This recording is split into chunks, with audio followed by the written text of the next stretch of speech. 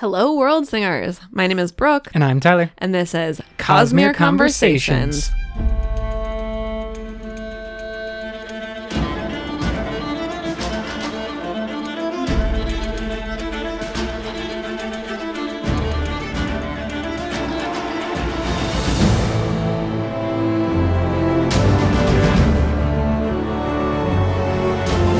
Welcome back, all of you lovely people. We are going to be covering the Ars Arcanum today. They are quite similar from book to book. In fact, so similar that you may have read the Ars Arcanum in Way of Kings and then thought subsequently that you didn't need to because you'd already read it. However, secrets. Yes. If you actually read all of the Ars Arcanum in every book, there are new gemstones, metaphorically speaking, hidden in each one. And so we are talking about the things specific to the Rhythm of War, Ars Arcanum, in this episode. Things that maybe if you didn't read it, you missed out on. The way that I see the Ars Arcanum throughout the Cosmere is like the after the credits scenes in Marvel. Yes. So you don't have to stay around, and it all starts the same, which is credits. You've seen credits so many times that you just kind of start zoning out, but then they started to trick you with the Nick Furies and the whatnots and the crossovers. But like, that's what's going on with the Ars Arcanum. Brandon has words. So at the end of all of his words, he gives you more words, and inside of those words, he hides secrets. We're going to dive deep into the Ars Arcanum and all the different little tidbits that we can pick out, but want to remind everyone that this is birthday season. Brooke and I's birthday months. The better of the two's birthday is coming up, and the best way that you can help spread the Cosmere conversations to other people so that more people can be part of these conversations is to do the rating, do the reviews, do the shares, tell someone about us, be like, you've read all the Cosmere? I love it. Here's a podcast that is just for you, just spoilerific, waiting for you. That would make everyone really happy. Not just us, the entire universe would be happy. We all need some good vibes out in the universe. I believe this will be one of our last requests, and then we will go dormant for the rest of time until birthday season is upon us again. Thank you so much for listening. Let's get to Rhythm of War's Ars Arcanum.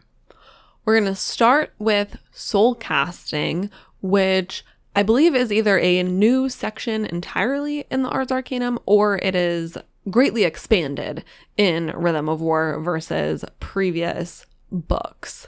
Soulcasting is obviously one of Yasna's powers, along with teleportation, and shares soulcasting with the Lightweavers and Shallan. So, two main characters using this one, and it's really the first time we've gotten Chris's insights and perspective. And this is like really one of the, I would say, biggest, most important powers on Roshar, which Chris even references in her essay about soul casting, mentioning that this is really the thing that has allowed armies on Roshar to wage the long battles that they do because they're able to produce food via soul casting. Which is a great point where we saw on Scadrial, one of the big things that Ellen's government was always struggling with. Supply chain. Yes, supply chain, and like how it could be easily interrupted by the fast-moving Koloss and stuff like that. And we also see, of course, on Scadrial that one person, yes, a very powerful person, the Lord Ruler, was able to keep stasis for 1,000 years and kind of prevent the growth of these advanced military tactics and large armies that on Earth really weren't possible until like 18th, 19th century, and on Roshar have become possible because of soul casting. But I think on other planets, they wouldn't be able to do this type of stuff, and then therefore wouldn't be like reaping the quote-unquote benefits of war that is often like technological advancement so you can kill one another and keep each other alive. Like those towns that are basically built around the camps in Way of Kings, that's like a really impressive feat of infrastructure and the yeah, I mean, it power of how they completely can build. changes the game when not Exactly. only do you not have to worry about providing sustenance, but you also don't have to worry about any kind of shelter, particularly in an environment where there are high storms every whatever week or so. So that is what we have to say about the importance of soul casting. However, Chris goes on to say, quote, "What intrigues me most about soul casting, however, are all the things we can infer about the world and investiture from it. For example, certain gemstones are requisite in producing certain results. If you wish to produce grain, your soulcaster must both be attuned to that transformation and have an emerald, not a different gemstone, attached." End quote. And then what I find very interesting about that is the next line where we get into the color theory of all the goings on here. She says, quote, "The color is the most important part, not their actual axial makeup," end quote. Because many gemstones are structurally identical. So as she is saying, like, there's no difference in the actual atoms or axi that are making up the gemstones. The only difference is color. So there's something about color that is required to create something specific. Now, along with the rhythm of growing crops that is taught to the humans in this book, kind of like the secret that the listener people had for growing their grain and different crops in these difficult environments, is about singing to them, basically, like singing to the plants and helping them grow. And that correlation between the music, the sound, the rhythm, and now what we know about color being key to producing something in the real world. Like the specific wavelength. Yes. You mean, yeah. Exactly. And so I think that that is the tie-in that is really important to see, that what is going on with the aided or the magically enhanced crop growing via sound, I think is similar to what is going on with the color in soul casting. Yeah, and just like it doesn't have to do with, again, like the axial makeup. It has to do with the frequency of the wavelengths emanating from the gemstone. And I believe that it is possibly then connected to the spren, but that is the biggest of speculations that we'll hold off on for now. Chris also says, quote, "Curiously, these gemstones seem tied to the original abilities of the Soulcasters, who were an order of Knights Radiant, but they don't seem essential to the actual operation of the investiture when performed by a living Radiant." End quote. So essentially she is talking about the fact that like Yasna doesn't need a specific gemstone in order to use her radiant powers, right? And Chris goes on to say, quote, "I do not know the connection here, though it implies something valuable. Soulcasters, the devices, were created to imitate the abilities of the surge of soulcasting or transformation. This is yet another mechanical imitation of something once available only to a select few within the bounds of an invested art. The honor blades on Rashar, indeed, may be the very first example of this from thousands of years ago." End quote. And then she connects it back to, as we talk about all of the time, the fabrials that are being created on Scadrial to democratize the powers of allomancy and Faroukmi. So when we talk about kind of the fractal nature of all of these different aspects of how the heralds are a little bit like Vasher, who is a little bit like Thydakar, where spren blades are kind of a copy of honor blades and shard blades are kind of a copy of spren blades, or the remnants of them. And like honor blades, like what are honor blades creating, you know? Because she says that the honor blades are the first example of a mechanical imitation of something available to only a few, you know? So I'm just curious, like, what is the thing that honor blades were patterned on or like were trying to bring about? Do you think it's just the surges that were available on Ashen? Yes, I definitely think there's the connection to the surges.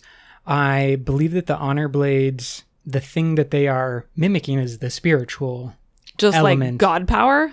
I would say maybe like god power when God wants to have a blade. Like the honor would assumingly be able to create his own weapon at any time if he so saw fit. Yeah, but the honor blades do more than just be a sword, right? They give surge binding to the heralds or to anyone who wields them, really.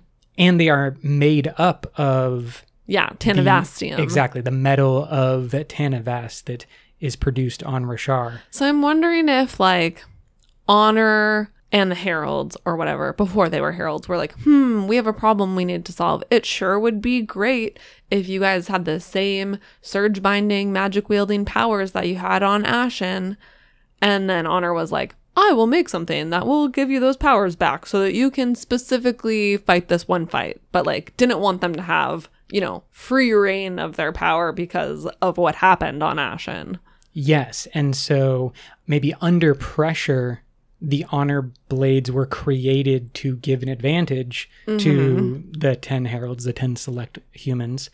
But the downstream effect of that is, of course, more powerful, I think, in the Spren bond and the Spren blade that can be manifested because of the efficiency of using Stormlight that is clear and the versatility of the Spren bond being able to summon armor and, you know, change that and move it and have it be invisible, and like the blade be able to zip off and go do some, like, it's just clearly a better weapon. And if that's the only way we're looking at it, I think that it's because it was purposefully limited by Honor. And he was saying, like, you can have a little bit, but I'm going to control it.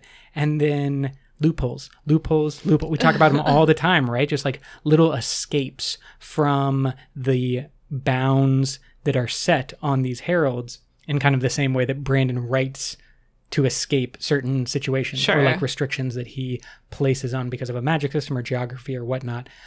I do believe that with the story of Dalinar, Szeth, and Kaladin, we believe going to Shinovar to find the source of the honor blades and to, you know, meet the wielders of these ancient weapons. Next book is going to be honor blade heavy, in my guess. We'll see. We mentioned how the Shin have not done a great job of keeping track of the honor blades. In this essay on soulcasting, Chris also calls out the weirdness that is the base 10 structure on Roshar, which if you listen to past episodes, we did touch on briefly, but just as a reminder, Chris says, quote, on Roshar, there are considered to be 10 elements, not the traditional 4 or 16, depending on local tradition, end quote.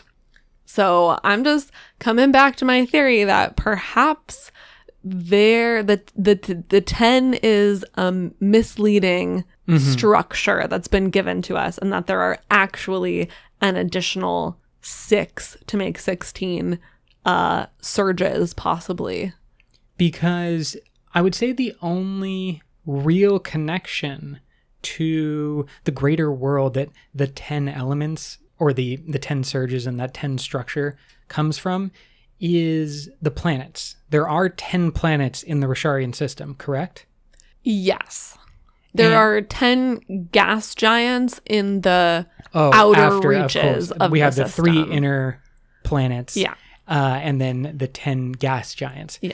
And so my thought process is this. The only sources that we have of why is 10 important is historical, religious, and that bit about the gas giants. It's like, it's very easy to look around and see like, well, the humans just kind of picked 10, not there actually were 10. They didn't know about all 16 surges.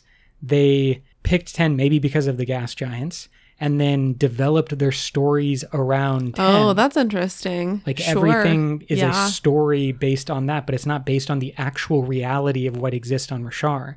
They just kind of stumbled into it because of the history that Brandon really does play a lot with more in his Skyward series. And I'm not going to spoil anything about that series at all, just for the readers who haven't gone there. But the element of what do we know about our history and how important our history is played with there as well. And I think that could be what is happening, is that maybe there are 16 surges. Yeah, I kind of like that call to what we see of some ancient cultures like on Earth, that, you know, when we're looking for answers, we look to the world around us. And if there are 10 super bright stars in the sky, you know, we're going to create stories and answers for ourselves around those things. One other thought that kind of goes in the opposite direction here is I also wonder if those 10 gas giants were created by humans in like a cognitive sort of way. Like, are those gas giants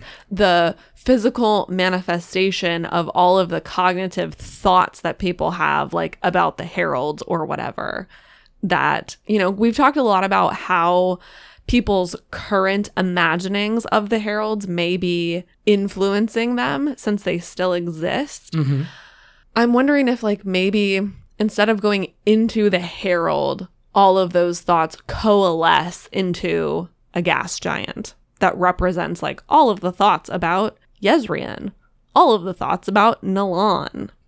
That is a fun theory. And I think that the only way that we could get some confirmation is if there's a difference in the appearance or existence of one now that Jezrien is dead. Oh, because like there should be a corresponding relationship.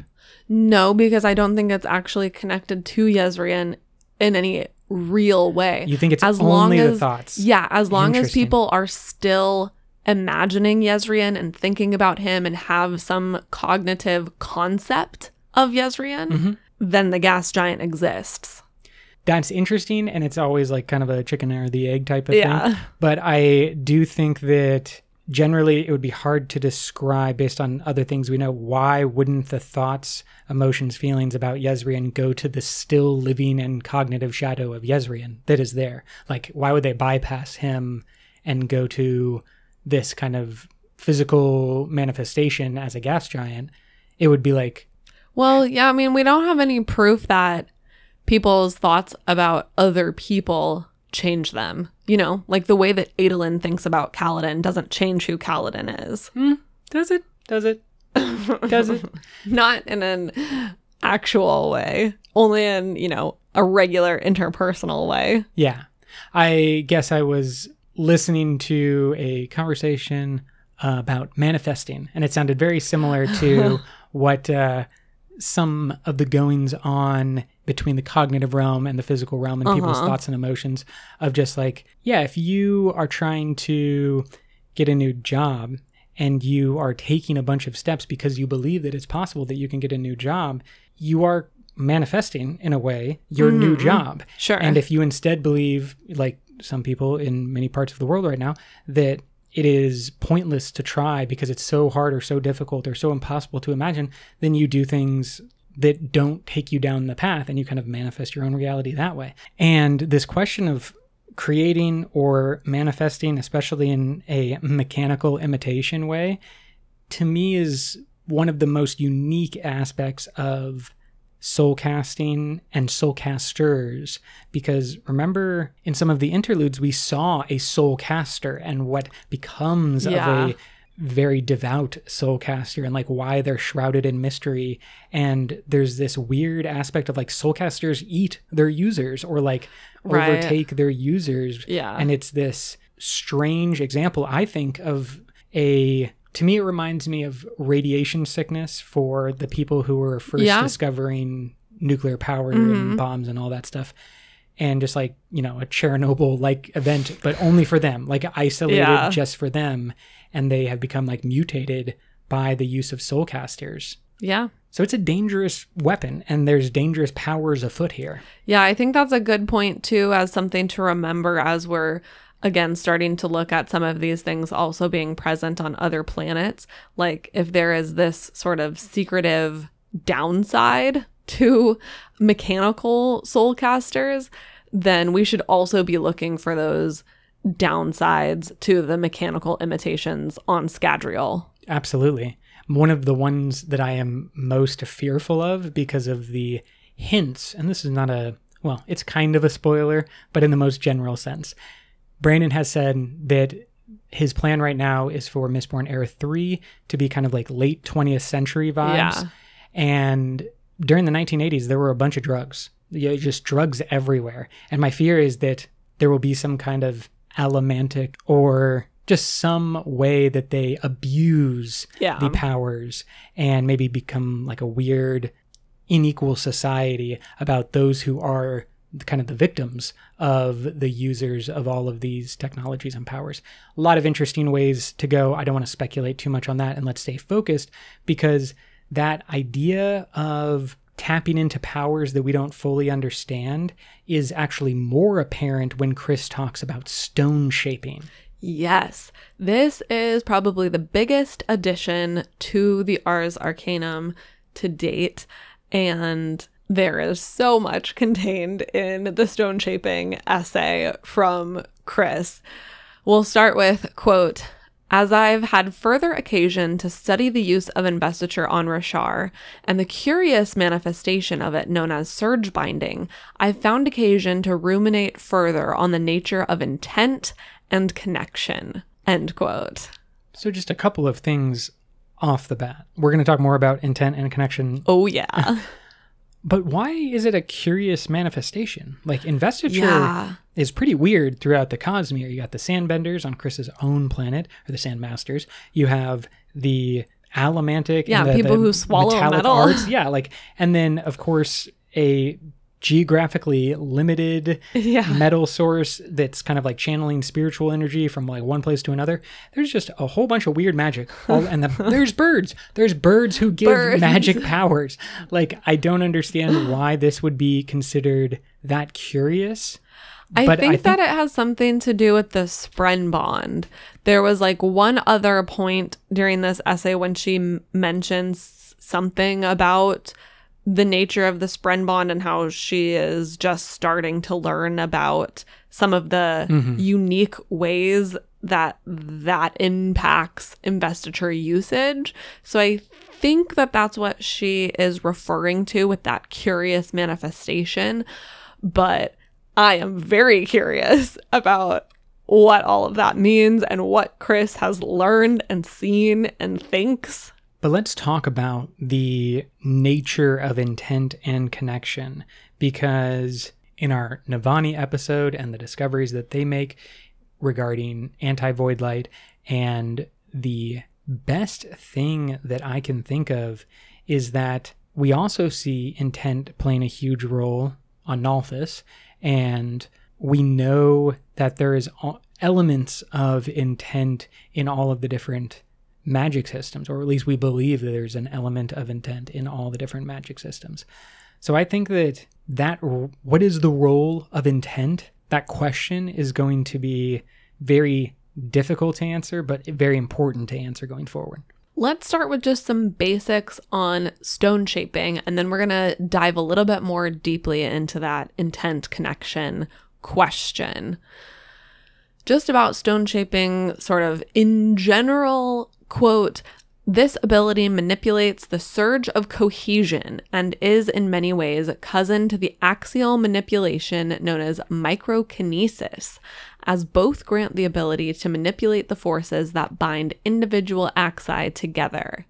End quote. Okay, we got a big word there. Microkinesis. Microkinesis is going to be on the exam, kids. Yeah.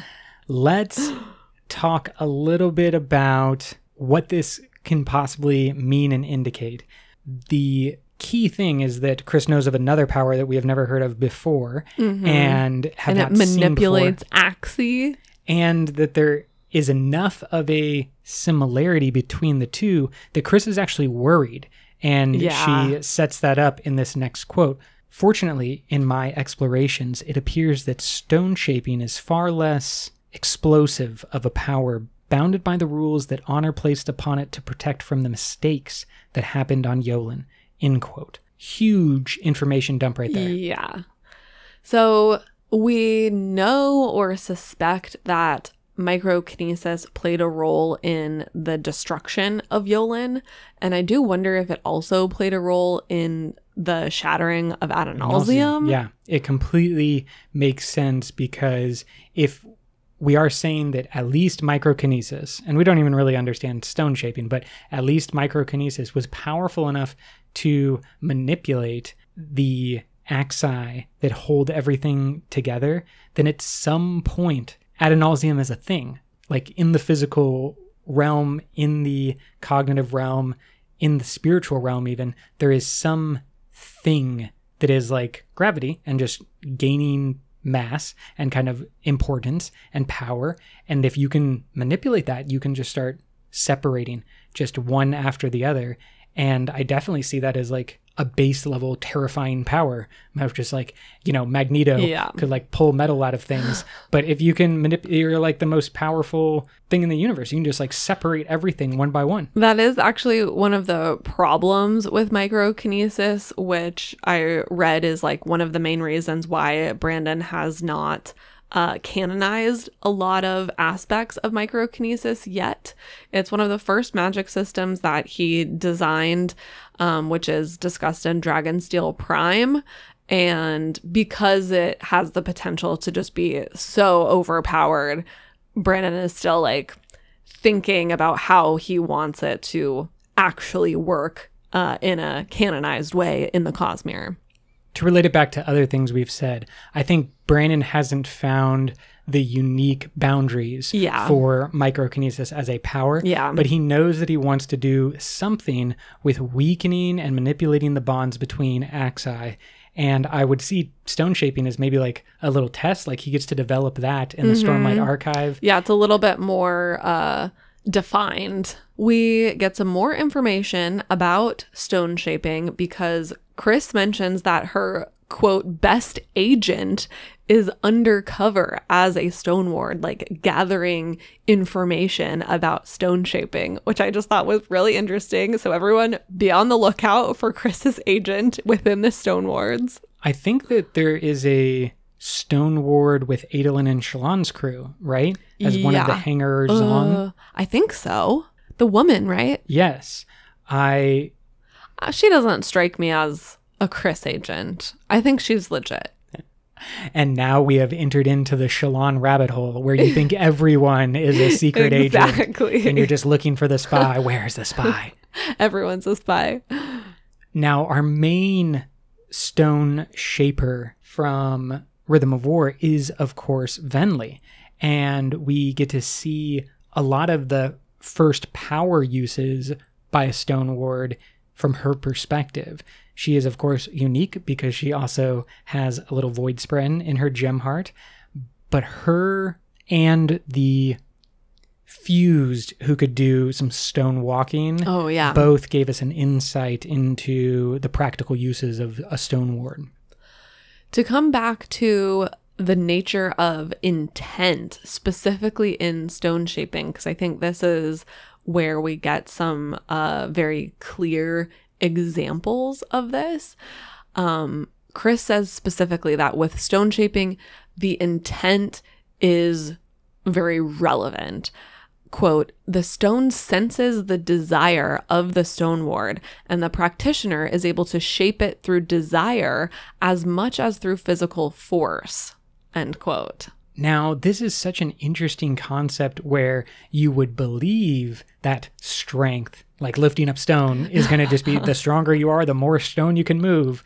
But instead, playing with this role of intent and desire is so interesting. Yeah, it sounds just so much like Awakening, where the stone ward is really having to imagine what they want the stone to do in order for it to happen. You know, it's not like a mechanical type thing where you're just like, oh, move your fingers in this shape and then the stone will do this.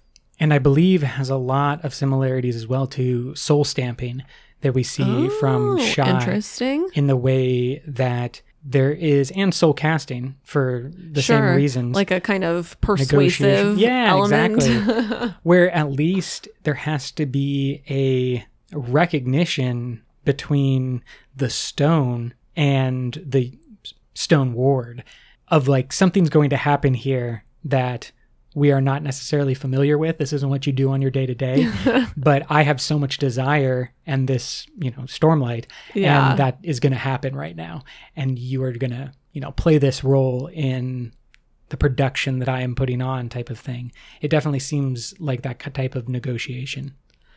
And this is where we get that other quote about the nature of the Spren bond from Chris. She says, quote, "I don't believe I properly understood the way investiture responds to the conscious intent of the user until I read of the interactions of Spren and sapient beings on Roshar," end quote. So there's something about Spren. I mean, I guess this would apply to just regular like emotion Spren, or what they call mindless Spren as well, who respond to feelings of humans.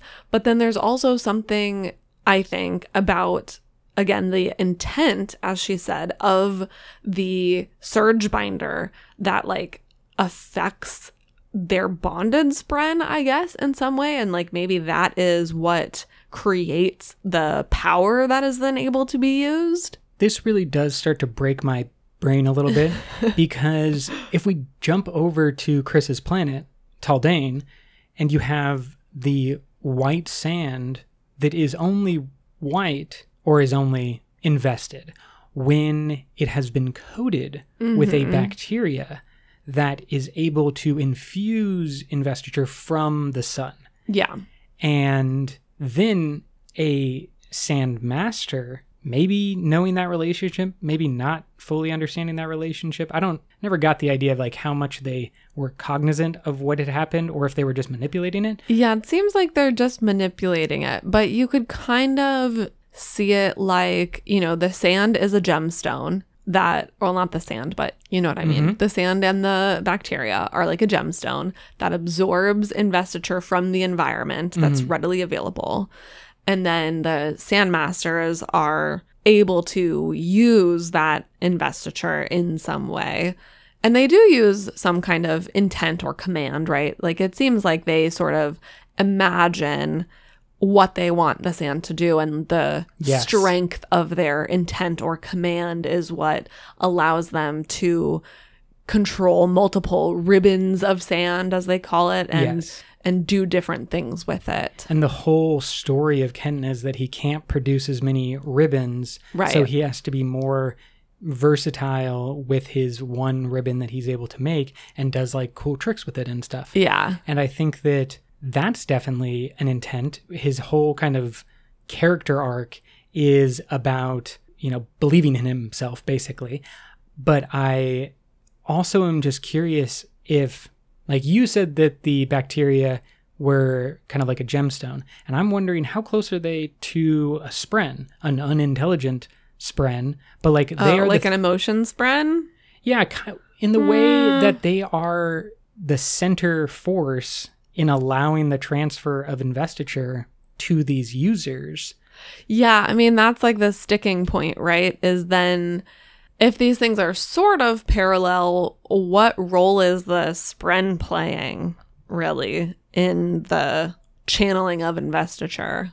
I don't know. Yeah, I believe there's some type of like feedback loop. Basically, what I'm wondering is if Spren make something like the investiture use we see on Taldane more efficient and better, and like they are enhancing something. They facilitate, they're like better. A catalyst or something exactly. for the reaction that's taking place. Yes, and like the white sand, as we just described it, is the poor man's version of the Spren bond, and there's definitely something there. Sure. Reach out, let us know what you think on the Twitter, Reddit, Facebook, anywhere. You can join us on Patreon, become a patron. Oh, it's the best. We have double the episodes, double the speculations. I really do want to talk about not just intent, but the willingness that Chris mentions as well. Yeah, this is one of the key points that she mentions in terms of stone shaping. And essentially in this essay, she says that even though stone is one of the most difficult materials to work with in soul casting. The stone is uniformly willing to, quote, obey the commands of a surge binder attuned to cohesion, end quote. So like Yasna is going to have a more difficult time turning stone into something else. It's a more immutable material. However, if your surge binder is attuned to cohesion, like a stone ward, stone is apparently just any stone, and all stone is like, I'll do whatever you want. I'm real Command down me. for this. Yeah. So I thought that was very interesting. And she even sort of calls out this weirdness and says, quote, why is stone so eager to change for a stone ward or will shaper? What about it makes it so likely to respond to their desires, to incorporate them, and to enjoy the result? Like a willing audience at a comedy, the stone lets the surge binder guide it, end quote. I love that concept of just a willing audience. Yeah. Like there's a reason that if you go to a comedy show, they mandate that you buy 2 drinks because like that is just making you a tiny bit more willing to the silliness that is about to happen. And so too, it seems to be for maybe the spren is the key there. Maybe that's like what we were talking before about a facilitator or like they are impressed by that specific spren. It's their favorite comedian or, group of comedians, I guess.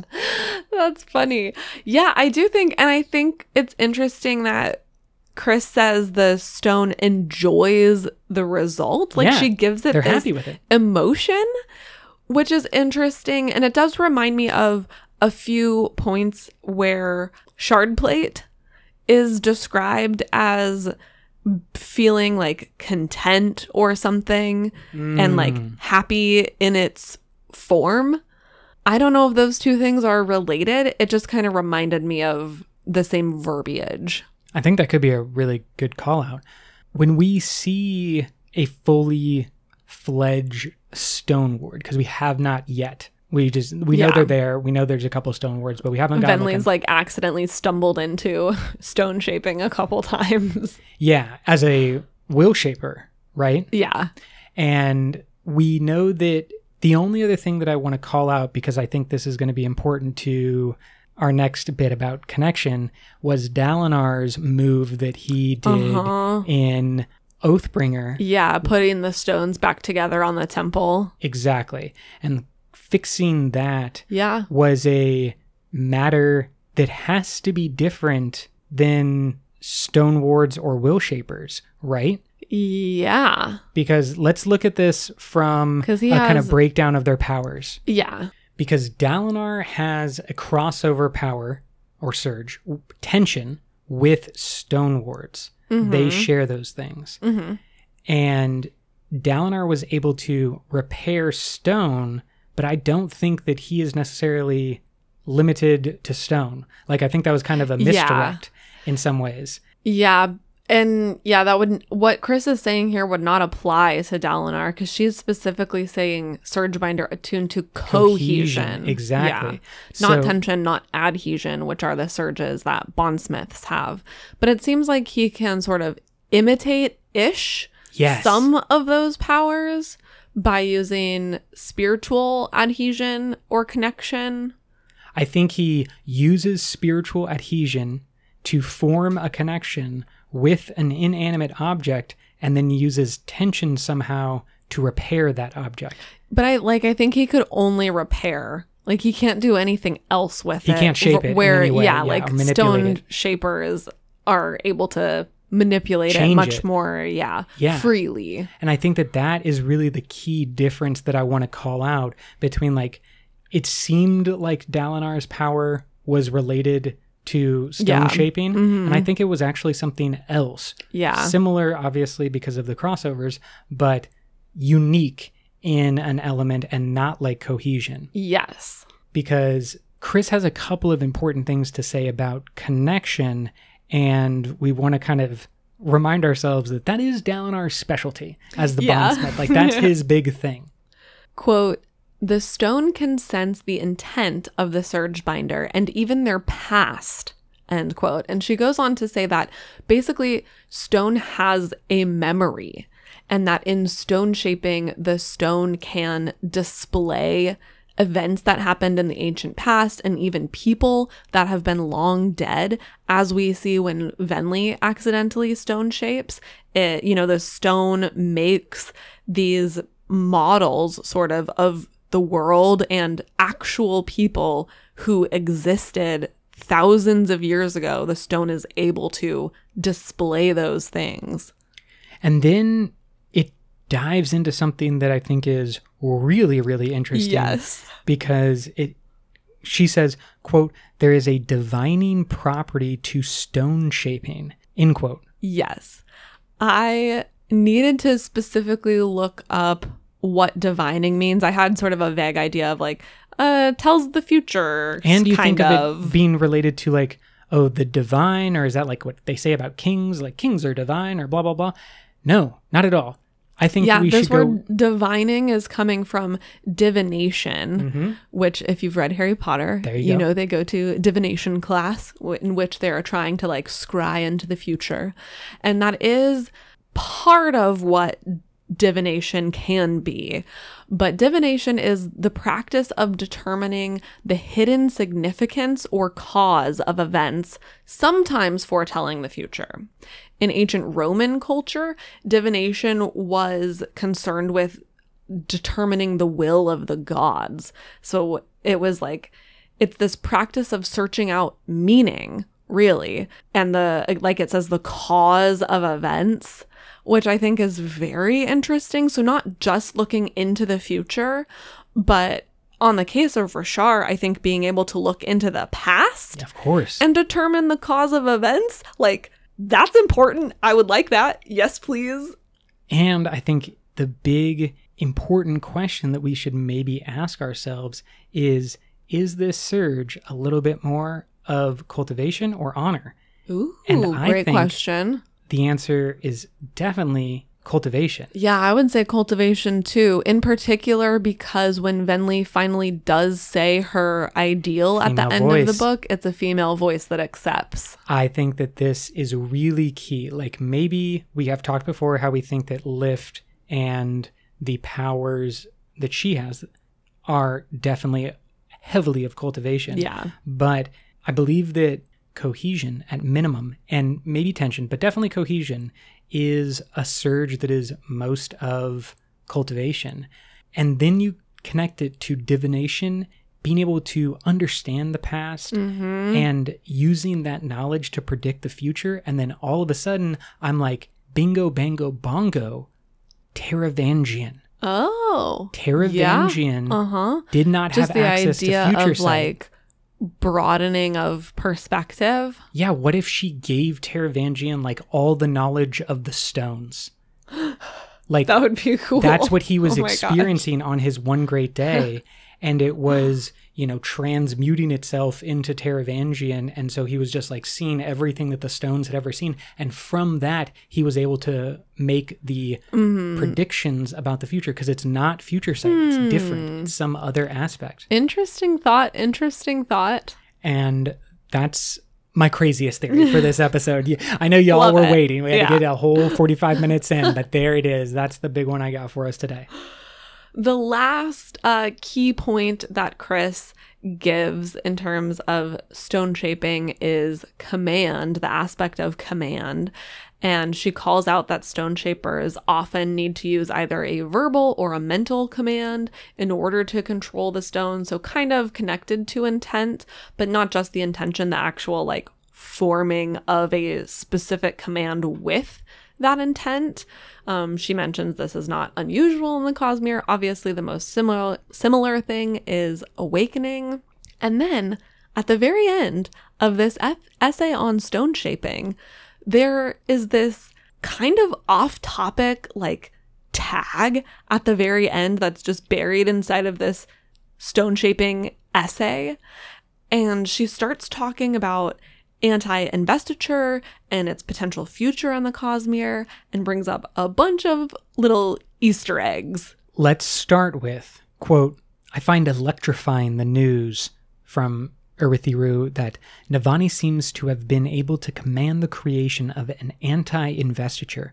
Long theorized, this will be my first true evidence it is possible and can only be created through intent. End quote. First instance of anti-investiture, or at least the first one that Chris knows of, which is very interesting. I think that this is like something completely novel. And it has been theorized for a long time by maybe the different Silverlight scholars, Chris herself. It's like big red flags have now gone off. Yeah. The fireworks are shooting, the flares are all around this. And then we get this next line. Quote, I think that perhaps Foyle, deep within his ocean, would find this information supports my theories over his, and he'd do well to listen to me on this matter if he ever wishes to achieve control over the ethers, as he has insisted is his goal. End quote. Holy moly. That's a shard call-out, right?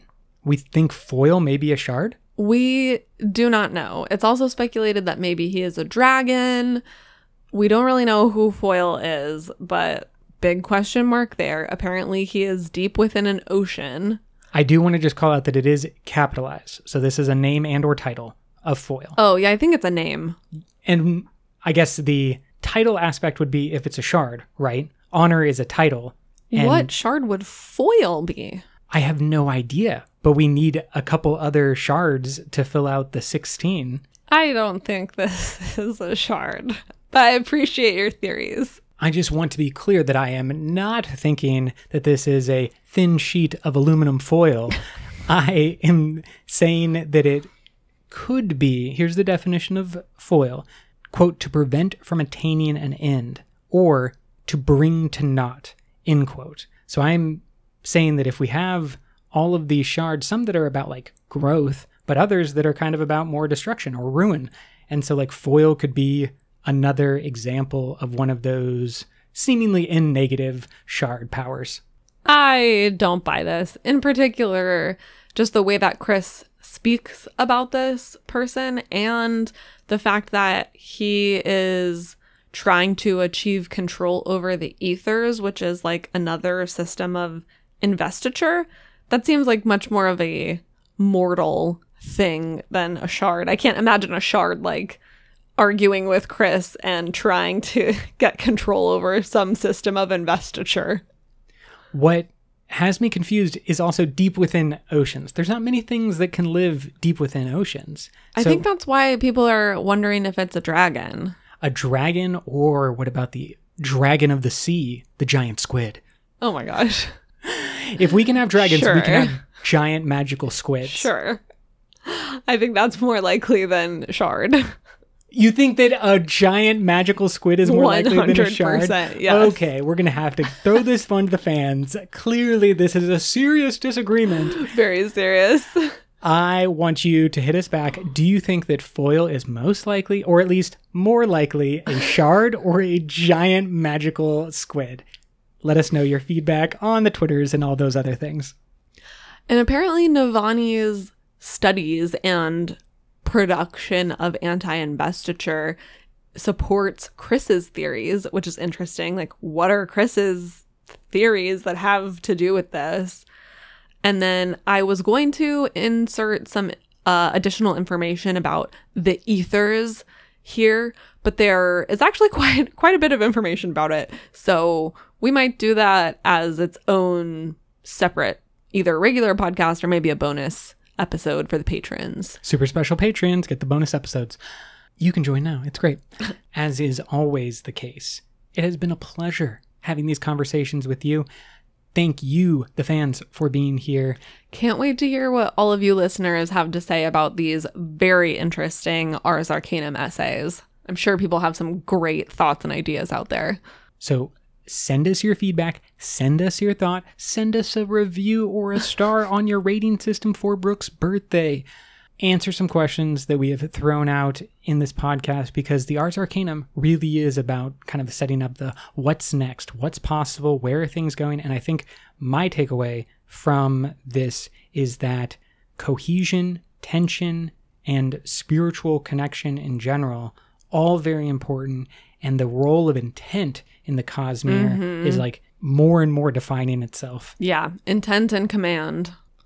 We also actually have a Stormlight Archive Explained Badly today.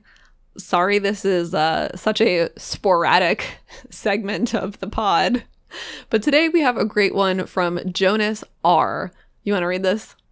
Quote, some kids who call themselves princes drink colorful juices they call wine, fight with huge sticks, swords, and hunt down crabs. Some others try to join the game in the sandbox but are not allowed, so they get breathing problems out of sadness and try to compensate for it by collecting and eating grains of sand, gems.